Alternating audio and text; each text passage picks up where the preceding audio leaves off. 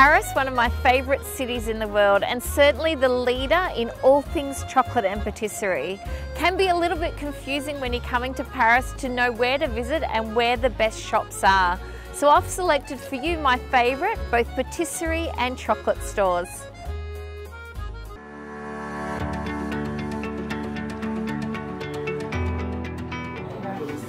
I'm here at the patisserie of Cédric Grolet at the La Maurice Hotel in Paris. Now the only day this patisserie is closed is Monday. Do yourself a favour and drop into the patisserie. It's open in the afternoon, but the favourites do sell out very quickly. There's 5 of the fruits or his classic products that are sold, but today the noisette tart is already gone, unfortunately. So we've just purchased the almond and hazelnut Paris Bresse and we're going to have a taste.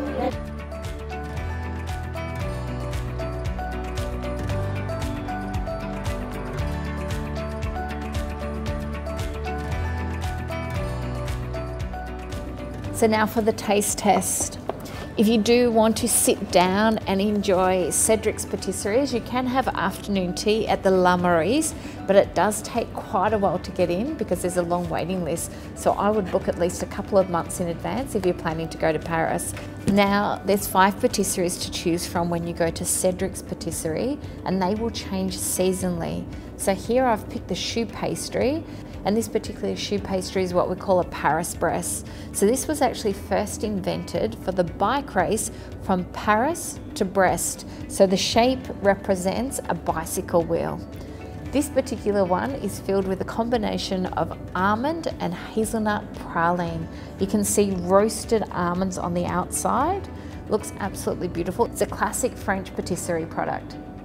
Depends how you look at it, whether it's unfortunate or fortunate. When you're dealing with choux pastry, it must be eaten on the same day it's created, so it must be eaten today. So let's have a taste. So this has multiple layers in there.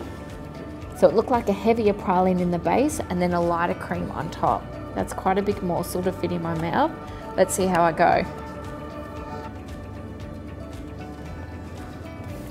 Now I'll admit that I've actually tried at least 20 of Cédric's creations, and this is the first time I've tried this one, and I would say it's number 2 after the noisette or the hazelnut. It's absolutely beautiful. I'm gonna go back for another spoon.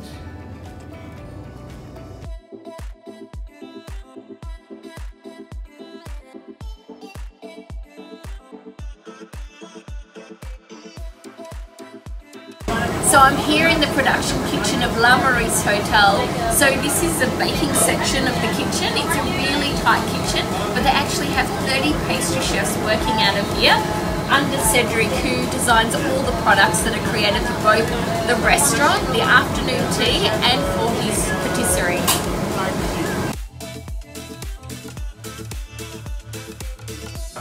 It's different every time. Sometimes it's 0, sometimes it's 10. How much for? 170. 170. Yes. Have a look at these beautiful petit gâteaux that Cédric has brought out for us to try. So here we have the almond eclair, we have the lime, coffee religious, and the pear tart. So we're going to break in and have a taste of these.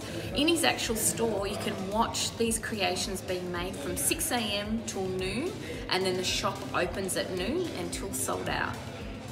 That's a lot, Frank. We're meant to share that. Yeah. This is a chocolate petit gâteau from Cédric, made with 100% chocolate from Alain Ducasse. Oh wow, absolutely beautiful. I know it's been a lot of desserts so far, but how can you say no? This is one of the desserts at La Maurice from Alain Ducasse restaurant. It's a coffee dessert. It's so thin. Look at that pastry and the filling inside. Beautiful. The texture of that, shouldn't talk with my mouth full, but the texture of that and flavour is superb. The first Pierre Hermé Paris boutique actually opened in Tokyo in 1998. It was then closely followed by the first Paris boutique, which was opened in 2001. Pierre now has stores right throughout Paris. Some you can take away, the patisseries, but others you can actually dine in. Here at Pierre Hermé's, I've indulged with some puff pastry, almond cream, candied orange, a thin layer of almond meringue and caramelized almonds. It looks absolutely amazing. I'm going to do the right thing and use a knife and fork this time, so let's see. So crunchy. Here we go. I feel like I'm always eating in front of you.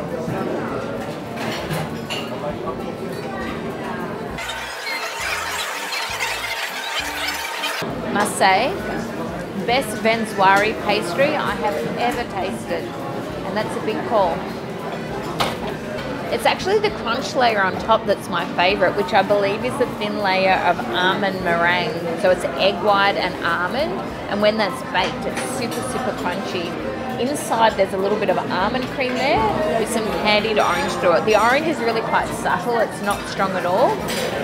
But it's this texture that I keep coming back to on top, that crunchy texture. It has a beautiful flavour, but in the mouth it's amazing. I feel like a 2-year-old with all the mess I made, but that was really yummy. Pierre Hermé is world renowned, there's no question about it. But what he is most famous for is his combination and invention of the flavour is saffron. It's a combination of rose, lychee and raspberry, which is now a very common combination, which Pierre himself is the first one to put those flavours together.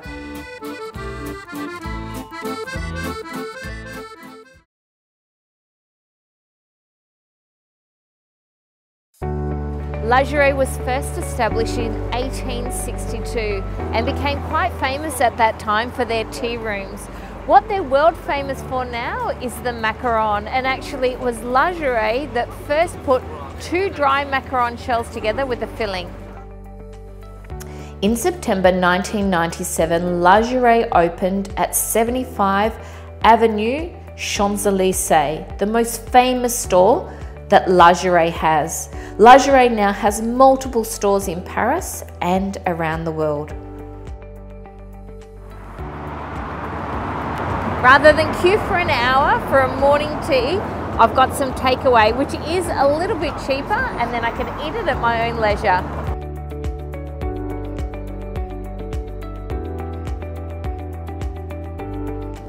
Now I got a spread here from Lingerie because I couldn't choose just one thing.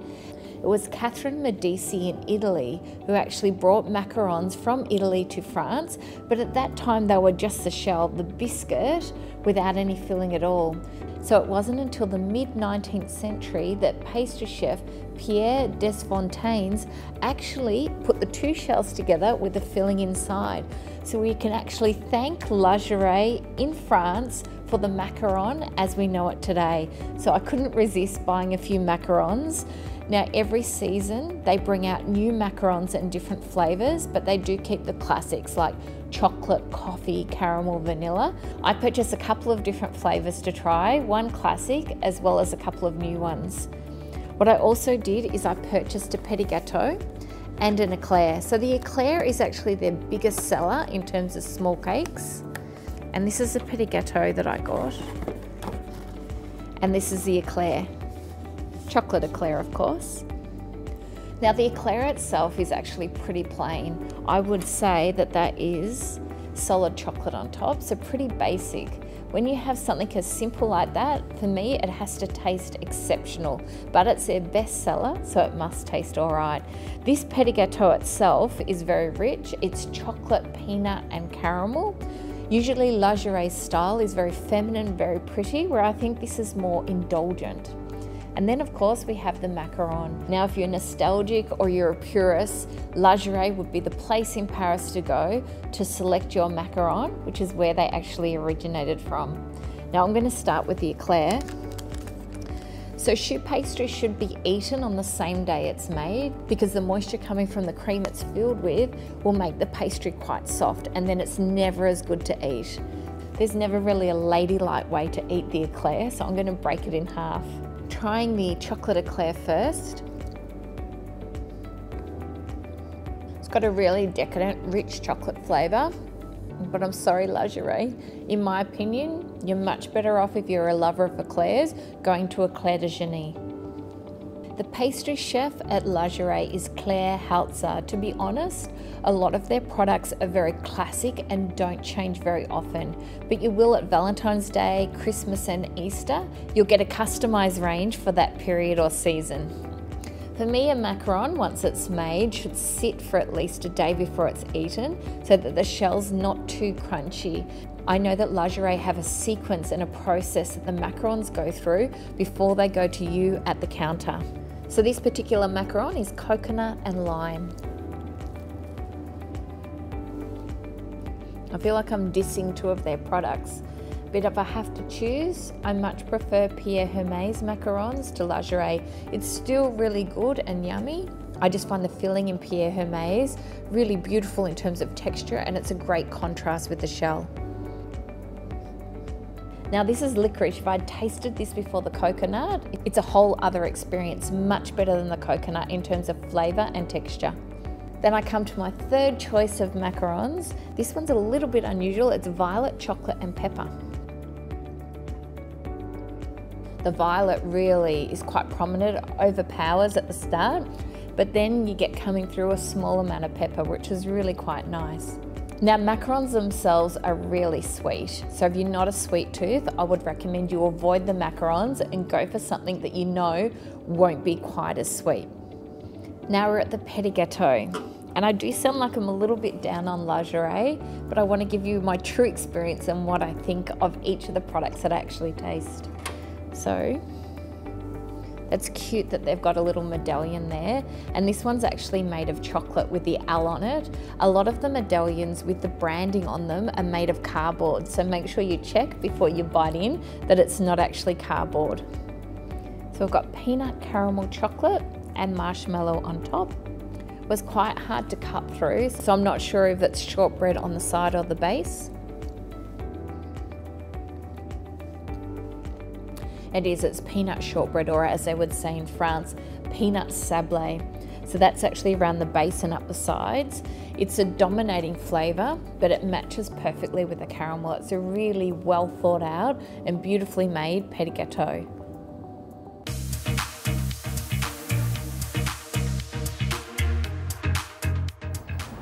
What can I say? Patrick Roger. If you're a lover of chocolate, you must come here. He often has sculptures of different creations which are seasonal, but just the chocolates themselves are a big draw card. I'm going to try his lime dark chocolate ganache before I test the hazelnut and almond praline.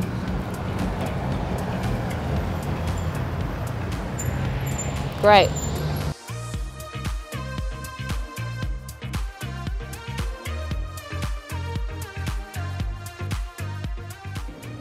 Now everybody likes different flavour profiles when we talk about chocolate and patisserie. I prefer classic flavours myself. I'm never after something like Tabasco or chili or prawn or something really out there.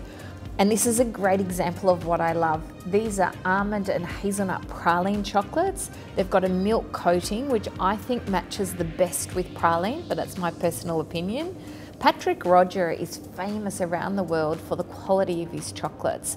He's actually a Meilleur Ouvrier de France, which means he was awarded Best Craftsman for his chocolate making skill by the French government.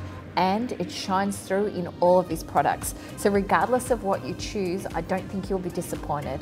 The other advantage of a praline, particularly if you're traveling, is it has a really long shelf life because it has a limited amount of water in there. So normally if you're buying a praline, you know that you can keep the chocolates for an extended period of time.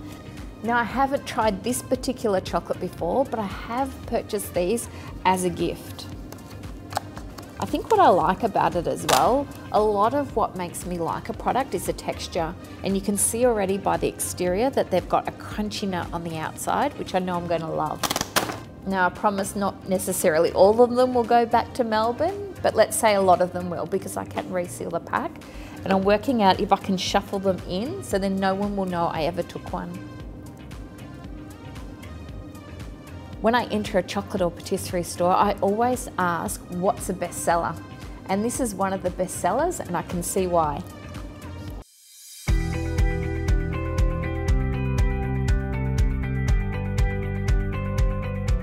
I'm here at Eclair de Genie, otherwise known as Genius Eclair. Now this is the patisserie by Christophe Adam. The most popular eclair is a caramel eclair, but they do have different eclairs that they bring out every single month. It's always awkward and very unladylike to taste an eclair, but let's see how we go. The word eclair comes from the French word lightning, and that's because classically eclairs are really cracked and uneven. So to get an eclair that's not only perfect in shape and finish is quite the challenge.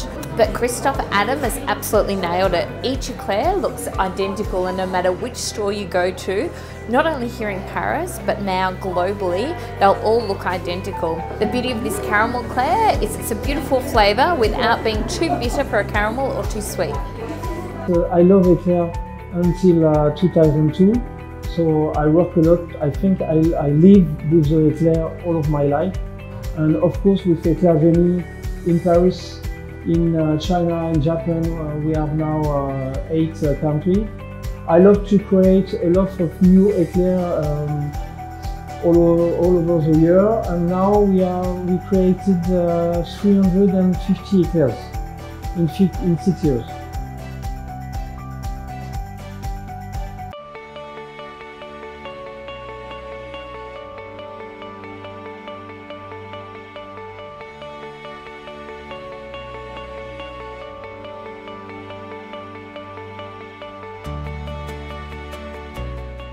I'm here at Yann Pouvre Patisserie, one of many here in Paris, and I'm about to try the famous millefeuille. Now they only produce a limited number of these per patisserie per day, and it's made when you order it so that the pastry itself doesn't go too soft. What's amazing with this millefeuille, or it's quite unique, is the texture of the pastry and how thin it is. So it's really, really ultra thin, so when you break into it, it should break very, very easily. What's unique about Yann's Patisserie is that the pastry chefs not only work in production, but they also have to work here in the shops, finishing the product and also serving and helping the customers. He doesn't use any artificial food colors, so everything is natural and everything is handmade.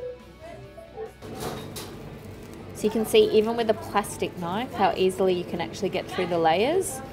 And what you're looking for in a millefeuille is a texture of cream that's not too firm, beautiful in texture but also beautiful in flavour. And look how thin that pastry is. It's super, super thin, which is why you can break into it so easily. The reason the millefeuille is made as you order it is so that the pastry itself stays nice and crunchy. If it sits for too long with the creme pâtissière inside, it will go soft very quickly.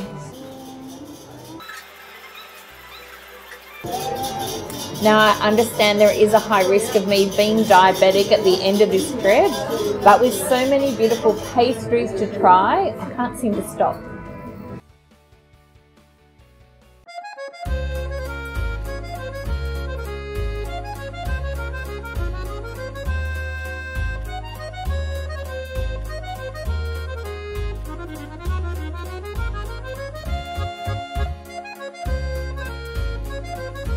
I'm here at Angelina Patisserie in Rue de Rivoli. Now for me, this is a classic Angelina Patisserie to visit. There are a few that you can actually come to in Paris. Now I'm here because for me, this is the best hot chocolate in Paris. It is really rich, but when you add a little bit of cream to it, for me, it's perfect. I never like to pour it all out so that I've got 2 cups worth of hot chocolate.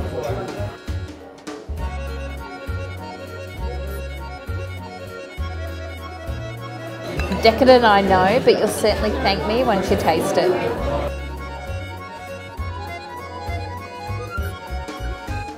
Well worth the trip to Paris.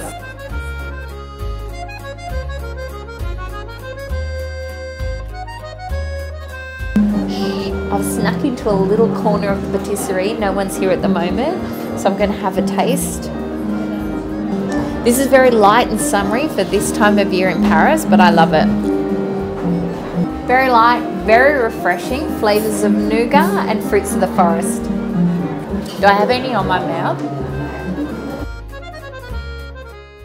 This is a great food street to visit when you're in Paris. It's one of the oldest food strips and it also includes one of the oldest patisseries. Let's go and take a look.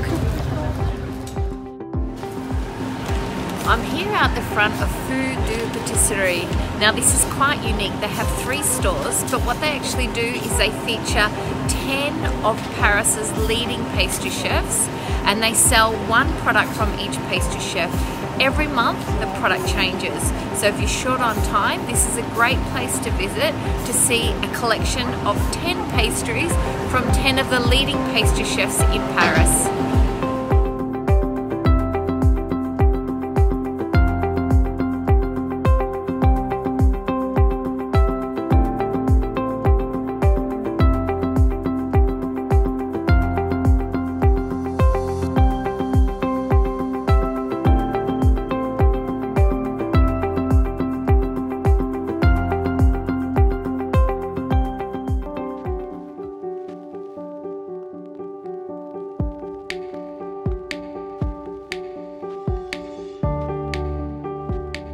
I'm here at Caramel Paris, which is a patisserie by Nicolas Allouin. Now you cannot go to Paris without a visit here. You can actually visit Caramel and taste the #1 lemon tart in Paris. Now it's here and I'm going to do you a favour. I'm actually going to taste it for you and then explain the different layers so you know what to expect when you come yourself. Here we have the famous lemon tart from Caramel that won Best Lemon Tart in Paris. Now I've tasted a lot of lemon tarts right throughout Paris, but this one takes the cake. It has a beautiful pastry casing and you can see smooth meringue, and each lemon tart is identical in the counter.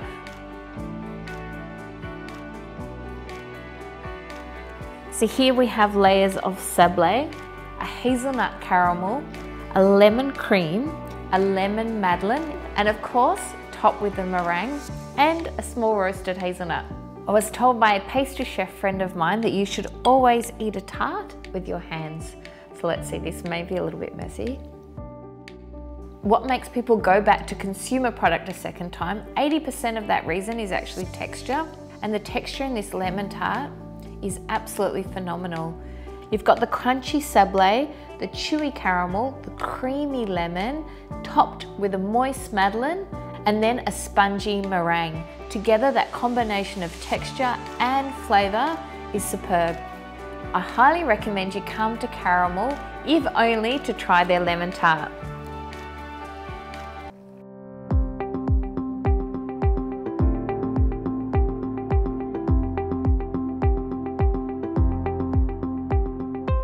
I'm at Alain Ducasse chocolate store here in Paris. This is one of my true favourites and it's quite a unique store because here at Alain Ducasse they actually create their own chocolate from the bean. Not only do they create chocolate bars created from cocoa beans from all around the world and some really quite rare and unique cocoa beans, but they also use that chocolate they produce to create individual pralines and ganache-filled chocolates. Here at Alain Ducasse, with all the chocolate that they make themselves, they produce individual chocolate bars, which are origin bars with cocoa beans from one particular region. They also use that chocolate to create individual chocolates, chocolate paste, and a broad range of products. The chocolate is really quite intense, but you can pick a particular chocolate to get a distinctive flavour profile. It's very cold in here. Currently it's 9 degrees, but the standard temperature sits around 15 degrees Celsius all year round to ensure that the chocolate is stored at the optimal condition. What I have here is one of their bean to bar chocolates that they've created themselves from the bean. What's quite unique about this is it tells you where the beans are from. So this particular bean is from Venezuela. It's 75%. It's a dark chocolate, which means I've got 25% sugar added. It's made from a porcellina bean, which is a very, very rare cocoa bean that is white. It's very hard to get. They have exclusively selected the porcellina bean from Venezuela, and it's also a single variety. It's a Carrillo variety. Around the world, there are 3 types of cocoa beans. There's Carrillo, Forastero, and Trinitario. The Carrillo makes up a very small percentage of the world supply of cocoa. So to have a bar actually made exclusive with the Carrillo bean is quite rare and unique. What you'll actually find in a lot of cocoa plantations now around the world, the beans are actually blended, so they can't tell you if it's actually Carrillo bean. So I'm opening this up, it's well sealed. So the first thing when you're tasting chocolate is to actually smell. So you want to involve all of your senses. It has a really intense chocolate aroma and flavour. The next one is visual. So we have a look to make sure that the chocolate itself hasn't been discoloured, so it's got no fat bloom. Next, we're listening with our ears and we're looking for a snap. So when we snap the chocolate, you should be able to hear it. And that means it's got a nice, good percentage of cocoa butter, which will make it melt and dissipate on the palate very quickly. So here we go with the snap. Wow, that's fantastic. When you're tasting chocolate, it's very different to eating it. So you're going to place a piece of the chocolate onto your tongue and push your tongue up to the roof of your mouth. Don't chew it and just let the chocolate melt and dissipate.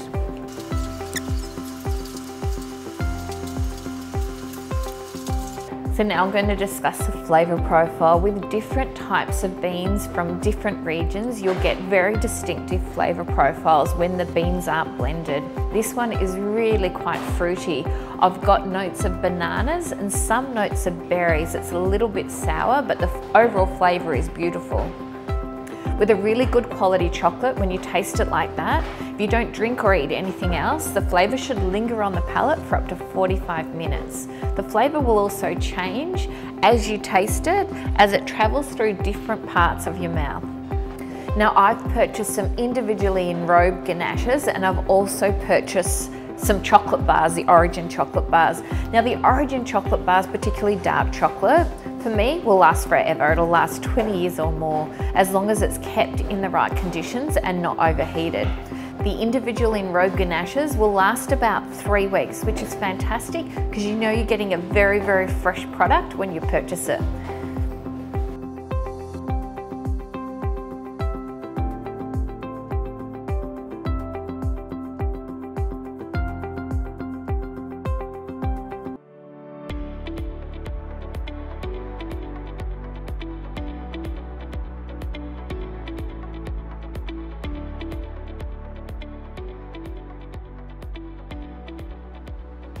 I'm here at Un Glace Paris, which is quite a unique patisserie because all the cakes are made out of ice cream. It's the only one in Paris that does produce ice cream cakes, and the pastry chef is Emmanuel Rion. Emmanuel is a Meilleur Ouvrier de France in ice cream, or they say glace in France.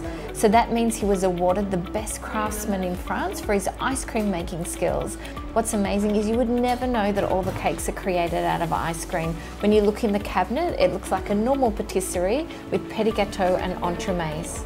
They have 2 stores in Paris. This particular store is in the Marais region of Paris and has a small section where you can actually sit down to enjoy the cakes and pastries, or you can also take them away. When the pastries are served, they're served at -11 degrees Celsius and they're created fresh daily. In fact, the production facility to create all these cakes is here on site in the Marais shop. What I've chosen is a caramel millefeuille, but it's actually made out of ice cream. It's got the classic puff pastry, and I can see a meringue on the outside, but I've yet to see what's inside. I've got a caramel sauce here, which is going to go on top of the millefeuille before I break in.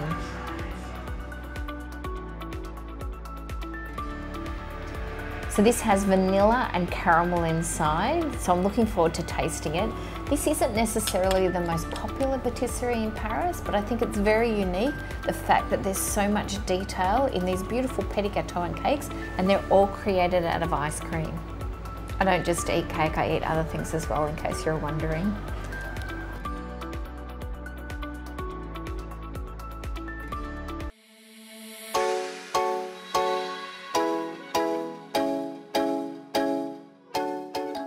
I'm here at one of my favourite patisseries, Michelak Paris. Now he's an innovator and a leader in the industry, not only in France, but right around the world. He has multiple patisseries serving both sweet and savoury creations. J'ai voulu arrêter, faire une rupture entre ce qu'il y avait avant et ce que je voulais faire maintenant. Et lorsque j'ai ouvert ma pâtisserie, j'ai développé des gâteaux un peu la pâtisserie de la rue, des gâteaux moins gras, moins sucrés, faciles à transporter, faciles à manger, totalement différents de ce que j'ai pu faire auparavant. Et maintenant, quelques années plus tard, eh bien, je veux que ma marque devienne une institution. Je veux que mes gâteaux me représentent. Et en fait, j'ai tendance à dire, goûtez mes gâteaux, vous saurez qui je suis. J'essaie de faire des gâteaux qui ont des goûts francs, qui sont sexy, mais qui sont très goûteux, qui ont de la texture, du goût, des saveurs et qui procurent des émotions. Mais tout ça, ça doit rester dans une forme de simplicité. Parce que les gâteaux de couture, j'en faisais il y a très longtemps, c'était très compliqué, il y avait beaucoup de décors, voilà, tout ça je veux plus faire. Je veux aussi des gâteaux qui soient plus sains à manger. On n'utilise que des œufs bio, on utilise des colorants naturels à base de légumes. Là sur mon cœur, on utilise un colorant à base de radis. On utilise de plus en plus des sucres non raffinés, comme du sucre muscovado ou de la cassonade. Voilà, je veux des choses simples et des choses bonnes pour mon organisme. Voilà, c'est la pâtisserie qui me ressemble le plus maintenant.